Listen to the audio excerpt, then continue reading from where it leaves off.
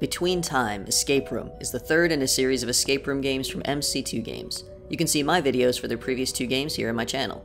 This one follows the same principle as its predecessors. You solve a series of logic puzzles to progress from area to area, all of which are tied together loosely with a simple plot.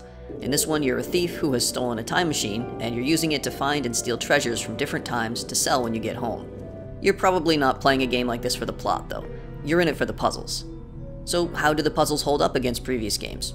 Well, they're much more difficult. I breezed through the first game, Palindrome Syndrome, in about 2 hours with only a couple of brief hiccups along the way. The second game, tested on humans, was more difficult, and with Between Time, they've ramped that difficulty way up.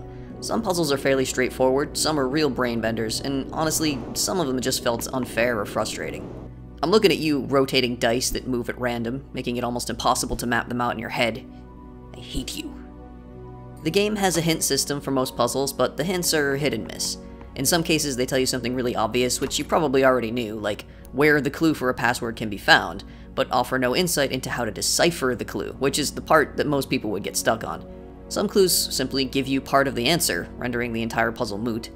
But the cases I found most frustrating were the ones where the hint was actually a really critical piece of information without which the puzzle couldn't reasonably be solved. Something which should have just been a normal clue hidden somewhere in the level, not locked behind a hint screen, where some players would never see it because they don't want to feel like they're cheating. I can imagine a lot of players getting frustrated with how obtuse some of the puzzles are because some of the critical clues are hidden away in the hint system. The game also suffers from a lot of the same problems as the previous games. In terms of accessibility, there are some puzzles that rely solely on colors, so it is not entirely colorblind friendly.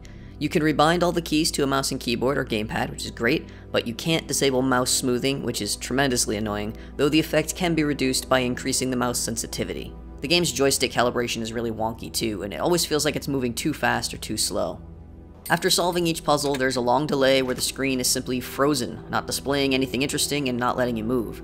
The game only saves at the start of each level, so if you solve half the puzzles in a room then quit, you'll have to do them over when you load the game up again. And there's still no in-game system for taking notes or photographs, so be sure you have a notebook to write down clues in. You're definitely gonna need it. So should you get Between Time? If you enjoy virtual escape rooms and want something truly challenging, and if you can tolerate the clunky controls, then go for it.